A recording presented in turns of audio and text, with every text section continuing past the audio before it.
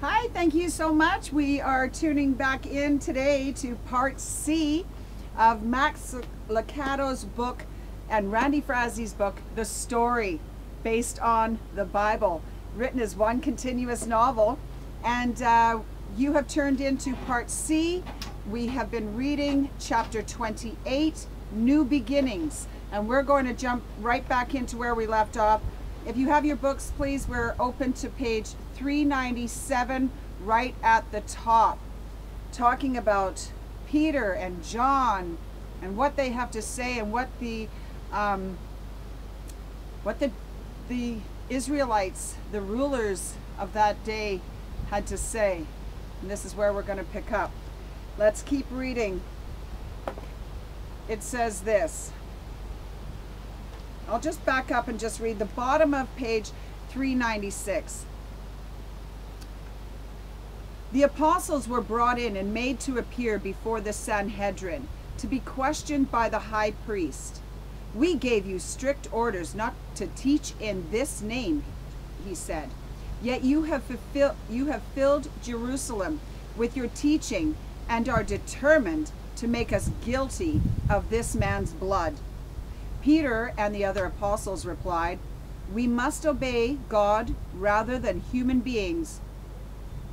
The God of our ancestors raised Jesus from the dead, whom you killed and hanged on a cross.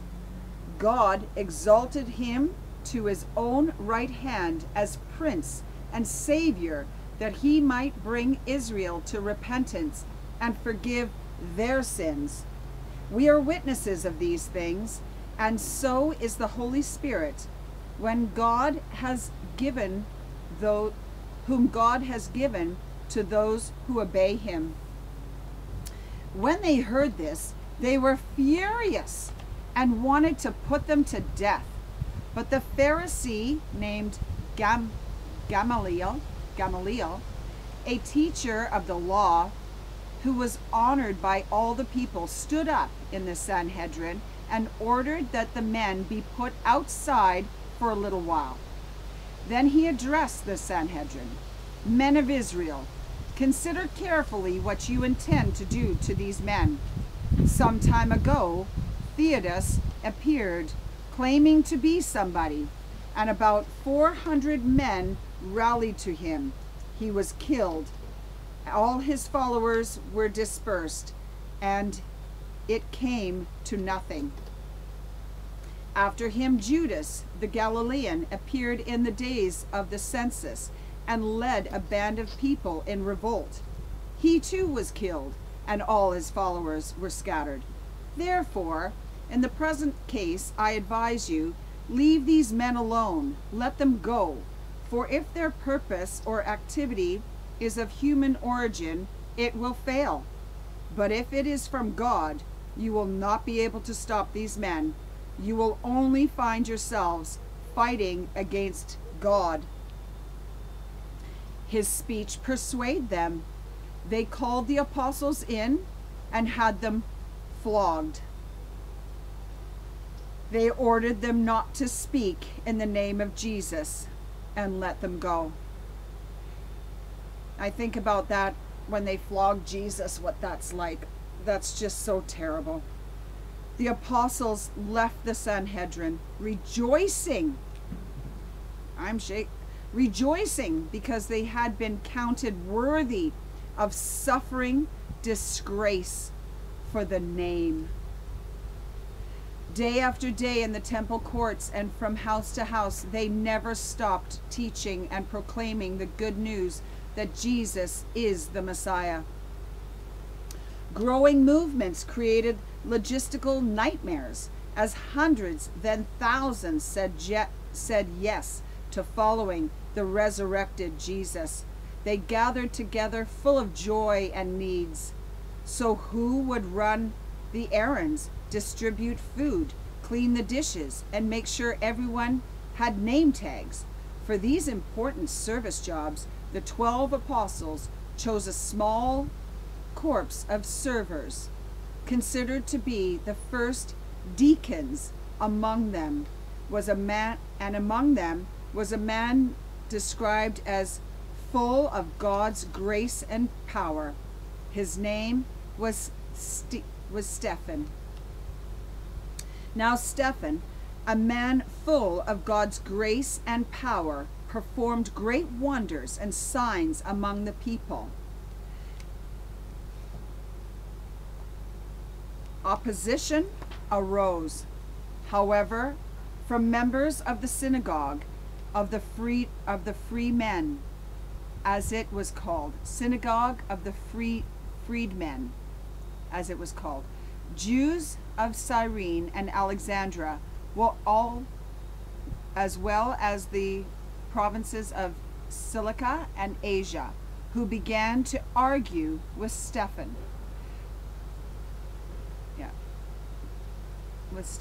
But they could not stand up against the wisdom the Spirit gave him as he spoke. Then they secretly persuaded some men to say, "We have heard Stephen speak blasphemous words against Moses and against God." So they stirred up the people and the elders and the teachers of the law. They seized Stephen and brought him before the Sanhedrin. They produced false witnesses who testified, "This fellow never stopped speaking against the holy place and against the law. For we have heard him say that this Jesus of Nazareth will destroy this place and change the customs Moses handed down to us." All who were sitting in the Sanhedrin looked intently at Stephen, and they saw that his face was like the face of an angel. Then the high priest asked Stephen, "Are these charges true?" Stephen's answer to this question came in the form of a Jewish history lesson about God's great story of redemption. Then Stephen spoke of the righteous one, Jesus. "You stiff-necked people, your hearts and ears are still uncircumcised." Let's read that again. "You stiff-necked people, your hearts and ears are still uncircumcised. You are just like your ancestors. You always resist the Holy Spirit. Was there ever a prophet your ancestors did not persecute? They even killed those who predicted the coming of the righteous one. And now you have betrayed and murdered him. You who have received the law that was given through angels, but have not obeyed it." When the members of the Sanhedrin heard this, they were furious and gnashed their teeth at him. But Stephen, full of the Holy Spirit, looked up to heaven and saw the glory of God, and Jesus standing at the right hand of God. "Look," he said, "I see heaven open, and the Son of Man standing at the right hand." At this they covered their ears, and yelling at the top of their voices, they all rushed at him, dragged him out of the city, and began to stone him. Meanwhile, the witnesses laid their coats at their feet of a young man named Saul. While they were stoning him, Stephen prayed, "Lord Jesus, receive my spirit." Then he fell on his knees and cried out, "Lord, do not hold this sin against them." When he had said this, he fell asleep. And Saul approved of their killing him.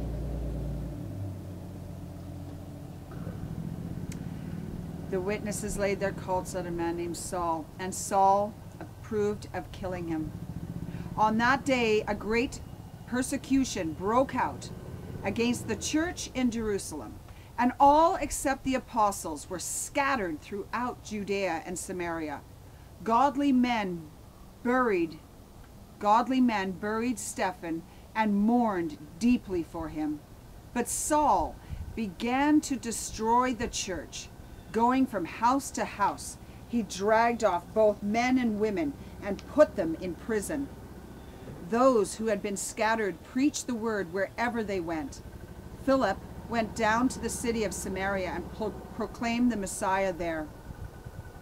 When the crowds heard Philip and saw the signs he performed, they all paid close attention to what he said. For with shrieks, impure spirits came out of many, and many who were paralyzed or lame were healed. Excuse me. So there was great. Hi. Hey, is this your guys' house? No, it's not. Oh, okay, I'll take it away. No worries. Have a super day.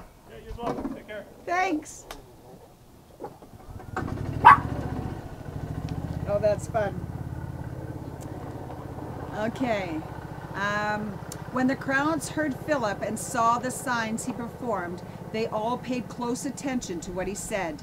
For with shrieks, impure spirits came out of many, and many who were paralyzed or lame were healed.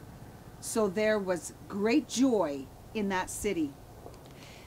Meanwhile, Saul was still breathing out murderous threats against the Lord's disciples. He went to the high priest and asked him for letters to the synagogues in Damascus, so that if he found any there who belonged to the way, whether men or women, he might take them as prisoners to Jerusalem. As he neared Damascus on his journey, suddenly a light from heaven flashed around him. He fell to the ground and heard a voice say to him, "Saul, Saul, why do you persecute me?" "Who are you, Lord?" Saul asked. "I am Jesus, whom you are persecuting," he replied. "Now get up and go into the city, and you will be told what you must do." The men traveling with Saul stood there speechless. They heard the sound, but did not see anyone. Saul got up from the ground, but when he opened his eyes, he could not see anything. So they led him by hand into Damascus. For 3 days he was blind, and he did not eat or drink anything. In Damascus there was a disciple named Ananias. The Lord called to him in a vision, "Ananias." "Yes, Lord," he answered. The Lord told him, "Go to the house of Judas on Straight Street and ask for a man from Taras named Saul, for he is praying. In a vision, he has seen a man named Ananias come and place his hands on him and restore his sight." "Lord," Ananias answered, "I have heard many reports about this man and all the harm he has done to your holy people in Jerusalem, and he has come here with authority from the chief priests to arrest all who call on your name." But the Lord said to Ananias, "Go, this man is my chosen instrument to proclaim my name to the Gentiles for their kings and to the people of Israel. I will show him how much he must suffer for my name." Then Ananias went to the house and entered it. Placing his hands on Saul, he said, "Brother Saul, the Lord Jesus, who appeared to you on the road as you were coming here, has sent me so that you may see again and be filled with the Holy Spirit." Immediately something like scales fell from Saul's eyes, and he could see again. He got up and was baptized, and after taking some food, he regained his strength. Saul spent several days with the disciples in Damascus. At once he began to preach in the synagogues that Jesus is the Son of God. All those who heard him were astonished and asked, "Isn't he the man who raised havoc in Jerusalem among those who call on this name? And hasn't he come here to take them as prisoners to the chief priests?" Yet Saul grew more and more powerful and baffled the Jews living in Damascus by proving that Jesus is the Messiah. After many days had gone by, there was a conspiracy among the Jews to kill him, but Saul learned of their plan. Day and night they kept close watch on the city gates in order to kill him. But his followers took him by night and lowered him in a basket through an opening in the wall. When he came to Jerusalem, he tried to join the disciples, but they were all afraid of him, not believing that he was really a disciple. But Barnabas took him and brought him to the apostles. He told them how Saul, on his journey, had seen the Lord, and that the Lord had spoken to him. And now in Damascus he had preached fearlessly in the name of Jesus. So Saul stayed with them and moved about freely in Jerusalem, speaking boldly in the name of the Lord. He talked and debated with the Hellenistic Jews, but they tried to kill him. When the believers learned of this, they took him down to Caesarea and sent him off to Tarsus. Then the church throughout Judea, Galilee, and Samaria enjoyed a time of peace and was strengthened, living in the fear of the Lord and encouraged by the Holy Spirit, and increased in numbers. Most of the new Christians were Jewish, but God's story of good news was for everything. Things had to change. At Caesarea, there was a man named Cornelius, a centurion in what was known as the Italian regiment. He and all his family were devout and God-fearing. He gave generously to those in need and prayed to God regularly. One day, at about 3 p.m, he had a vision. He distinctly saw an angel of God who came to him and said, "Cornelius." Cornelius stared at him in fear. "What is it, Lord?" he replied. The angel answered, "Your prayers and gifts to the poor have come up as a memorial offering before God. Now send men to Joppa and bring back a man named Simon, who is called Peter. He is staying with Simon the tanner, whose house is by the sea." When the angel who spoke to him had gone, Cornelius called 2 of his servants and a devout soldier who was one of his attendants. He told them everything that had happened and sent them to Joppa. About noon the following day, they were on their journey and approaching the city. Peter went up on the roof to pray. He became hungry and wanted something to eat, and while the meal was being prepared, he fell into a trance. He saw heaven opened and something like a large sheet being let down to earth by its 4 corners. It contained all kinds of 4-footed animals, as well as reptiles and birds.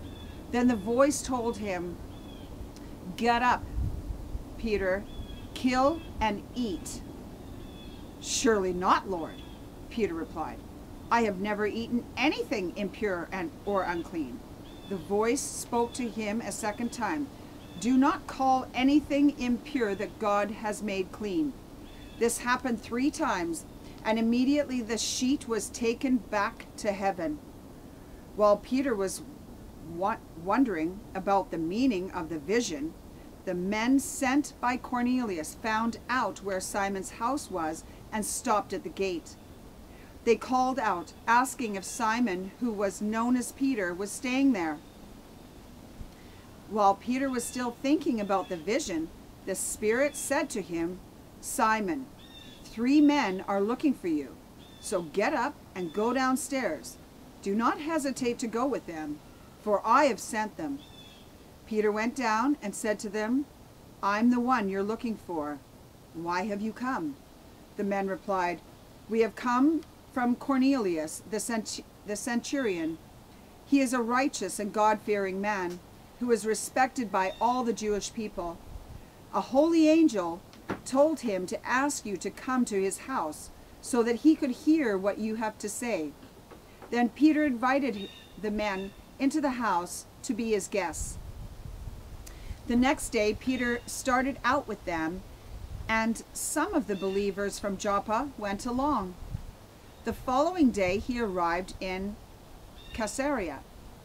Cornelius was expecting them and had called together his relatives and close friends. As Peter entered the house, Cornelius met him and fell at his feet in reverence. But Peter made him get up. "Stand up," he said. "I am only a man myself." While talking with him, Peter went inside and found a large gathering of people. He said to them, "You are well aware that it is against the law for a Jew to associate or visit a Gentile. But God has shown me that I should not call anyone impure or unclean." I really want to read that for today, for September 2021, what's going on in our world in Canada. And I'm going to read it again.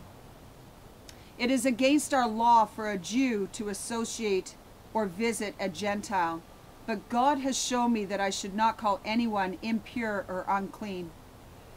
Peter went on to say he realized that God doesn't show favoritism, but invites people from every ethnic group and nation to accept the gospel through Jesus the Messiah. As Peter was explaining the gospel message, and the first ever Gentile audience was responding with faith and repentance, something amazing happened. The gift of the Holy Spirit was poured out on them as it had been on the Jewish believers on the day of Pentecost. This is incredible. That is our hope. The chosen people were the Jewish people, but now the Holy Spirit is being poured out on the Gentiles there. At the same time the church was growing, it was also facing persecution from Herod Agrippa, the grandson of Herod the Great, who reigned when Jesus was born, and nephew of Herod Antipas, who had John the Baptist beheaded. Oh no. It was about this time that King Herod arrested some who belonged to the church, intending to persecute them. He had James, the brother of John, put to death with the sword. When he saw that this met with approval among the Jews, he proceeded to seize Peter also. This happened during the festival of unleavened bread. After arresting him, he put him in prison, handing him over to be guarded by four squads of 4 soldiers each. Herod intended to bring him out for public trial after the Passover. So Peter was kept in prison, but the church was earnestly praying to God for him. The night before Herod was to bring him to trial, Peter was sleeping between 2 soldiers, bound with 2 chains, and sentries stood guard at the entrance. Suddenly an angel of the Lord appeared, and a light shone in the cell. He struck Peter on the side and woke him up. "Quick, get up," he said, and the chains fell off Peter's wrists. Then the angel said to him, "Put on your clothes and sandals." And Peter did so. "Wrap your cloak around you and follow me." Wow. The angel is springing Peter from prison. And the angel told him, Peter followed him out of prison, but he had no idea that what the angel was doing was really happening. He thought he was seeing a vision. They passed the first and second guards and came out to the iron gate leading to the city. It opened for them by itself, and they went through it. When they had walked the length of one street, suddenly the angel left him. Then Peter came to himself and said, "Now I know without a doubt that the Lord has sent his angel and rescued me from Herod's clutches and from everything the Jewish people were hoping would happen." When this had dawned on him, he went to the house of Mary and mother of John, who also called Mark, where many people had gathered and were praying. Peter knocked at the outer entrance, and a servant named Rhoda came to answer the door. When she recognized Peter's voice, she was so overjoyed she ran back out, opening it, and exclaimed, "Peter is at the door." "You're out of your mind," they told her. When she kept insisting that it's so, they said, "It must be his angel." But Peter kept knocking, and when they opened the door and saw him, they were astonished. Peter motioned with his hand for them to be quiet and described how the Lord had brought him out of prison. "Tell James and all the other brothers and sisters about this," he said, and then he left for another place. In the morning, there was no small commotion among the soldiers to what had become of Peter.